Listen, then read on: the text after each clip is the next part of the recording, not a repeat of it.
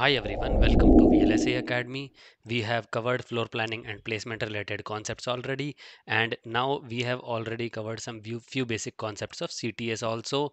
And in this series, let us get started about learning of clock tree synthesis related concepts further. In previous CTS related videos, we have seen the goals of CTS, that why CTS is built, and we also discussed that we will cover each of these topics in detail. We visited this example too to understand about H-bridge related concept. We understood from this example that tool always try to balance the latencies, and in order to do that it will try to create almost similar path from clock source to all clock endpoint. After that we took one more example wherein we understood that tool will divide all clock endpoints into set of different loads and cluster it so that load on the clock gets symmetrically distributed, and when we draw the clock tree in form of H bridge, the skew is in the acceptable limits in general. We had asked one question also, that why the initial trunk of this clock tree it is more thick compared to the rest of the clock tree downstream to it, and why is that? So answer to that is that thick metal will have a lower impedance or resistance, and hence the clock latency will also be lesser because of that. One common question that is asked in the interview is, what happens if the skew is not within the limits or your clock skew is not balanced? So let us understand that now with the help of waveform, that will give us more clarity.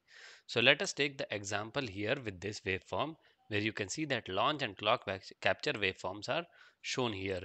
So these are the launch and capture waveforms, and this represents the window for your capture edge, and this represents the window for your launch side when it is launched in the capture side. And we know this already, that your data should be stable before this edge occurs at the capture edge.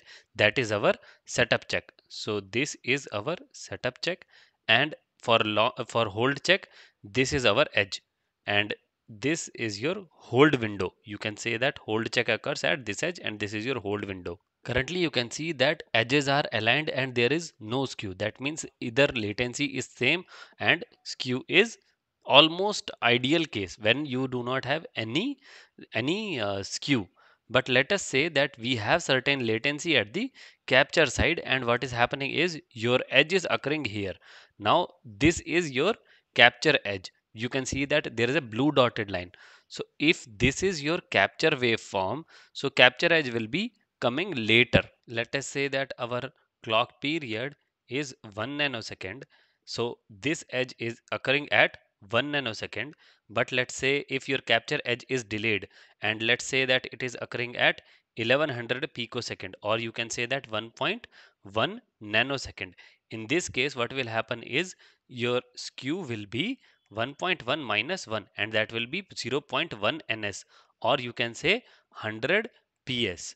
So 100 ps is your positive skew because your capture clock is delayed, and now effectively it is occurring at this edge, blue dotted edge, this waveform. So this is your new, after the skew is introduced, this is your new edge, and hence you can see that you have extra margin now because of this.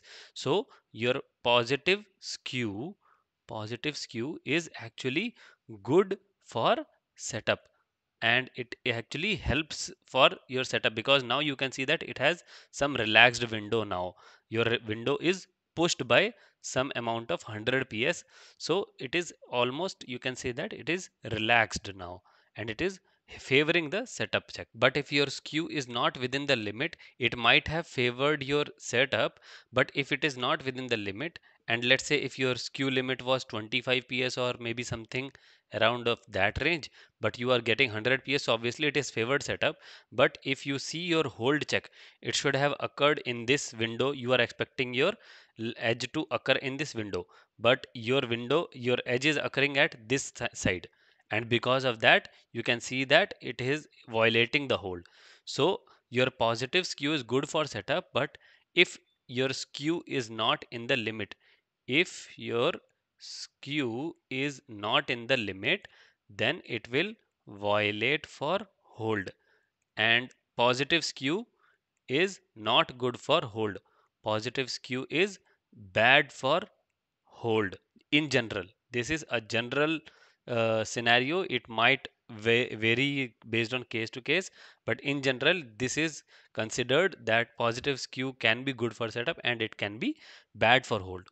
Similarly, if you have negative skew, which means your capture edge is pulled, and it will be something like this. You can see that dotted line is coming in earlier. So when you have earlier, then what will happen is you will have capture edge occurring earlier, and your margin for setup will reduce, and you will see that setup might violate in the negative skew case when you have capture edge pulled earlier. So going by our previous example, if we have clock period of 1 ns, then this was your edge of 1000 ps or 1 ns. This was the edge. But now since we have pulled our capture edge by some amounts, let's say by 50 ps, so it will occur at 950 ps. That means your skew will be 950 minus 1000. That is your your calculated skew will be negative, that is minus 50 ps. And in this negative skew, you can see that it might occur before the edge of now your requirement for margin for capture edge has reduced. So if it has reduced now by some amount, let's say by 50 ps, so your setup window has reduced. Because of that, what will happen is skew, because of that setup is not favoring, it is not favoring the setup. So you can say that negative skew is actually not good for setup, or you can say bad for setup, which is just opposite of positive skew. And your negative skew is good for hold, because now it might help in aligning the edge in a better manner.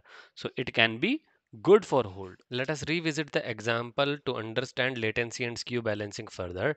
In reality, you will not have uniform segregation of hierarchy. In fact, it will be something like this, in which you will have one hierarchy having more cells compared to another. You can see that in this hierarchy there are 10,000 cells, here it is 11,000 cells, but other hierarchy has 5,000 and one more hierarchy has just 2,000 cells. Hence the clock source will see non-uniform loading at the top level, and the clock tree sometimes might not even look like a uniform edge, but it will be having one arm longer than the other, and sometimes more loaded than the other depending on the design. This is just one example we took. There can be thousands of other possibilities where tool will create clock tree structure which does not even look like an edge, because the purpose of tool is not to build a perfect edge, but its purpose is to meet the latency skew target. Along with that, it has to meet fan out loading and transition targets. As we can see in this example, different hierarchies have different number of standard cells. Because of this, latency will be different in all the clock branches that you can already observe. But in order to balance that, tool will try to buffer the clock tree, which will look something like this. Also for bigger hierarchies and longer nets also, it will give buffers to improve the transition. Also, bigger hierarchies can be subclustered to divide the loads more uniformly such that latencies are balanced. So in this case, you can see that this 10,000 cell hierarchy has been split into 2 to 5,000s, and now it can be divided like this. And sometimes even tool can create buffers here and here if you want to further balance the latencies and it is not meeting. Here also 11,000 cell hierarchies can be has been splitted up here in 5,500 and 5,500, and further sub branches can be buffered like this. So depending on case to case, tool can buffer the tree to balance the latencies, and it will always try to meet the latency and skew targets. That is all for this video. We will come up with more concepts in further videos. Till then, please do like, share and subscribe to the channel and give your important feedback in the comment section. Thank you.